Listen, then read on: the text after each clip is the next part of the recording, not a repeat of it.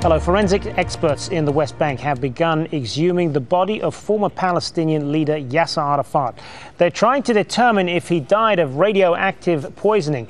Al Jazeera's investigation earlier this year uncovered high traces of polonium in his personal belongings. All those samples were belongings from Mr. Arafat that were containing visible biological stains. That means they have been used, and we knew that he was wearing this clothing at the hospital, so we did measurements on these particular stains. These levels were substantial. They were significantly different, which shows that there is an abnormal, not normal quantity of polonium. But you found unsupported polonium in these specific items? Yes, we did. We did find some not supported polonium in these samples.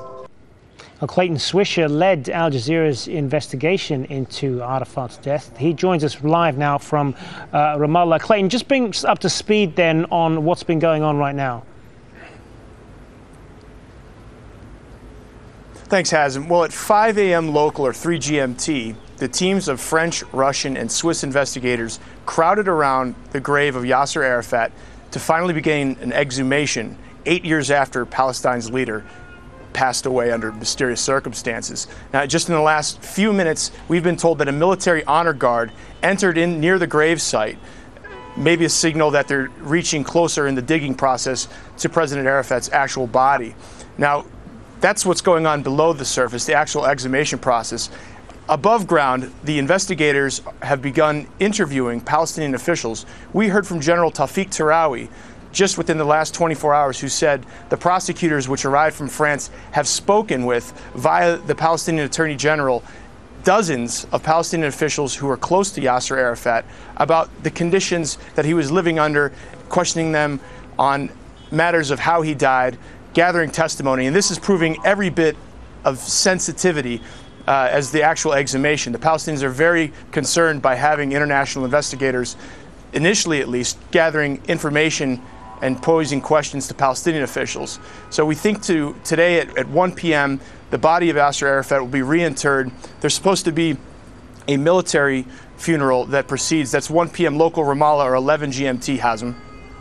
And as we're talking to you, Clayton, we're just also showing a live picture there of the mausoleum where the exhumation process of the former Palestinian leader's body has been going on. But all of this begs the question then, why has it taken 8 years for us to get to this point?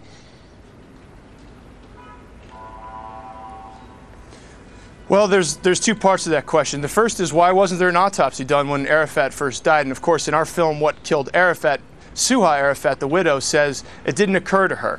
Now, when Palestinian officials and French officials learned of his death, to the best that we're able to discover, no one had requested that there be an autopsy. This is part of a judicial procedure.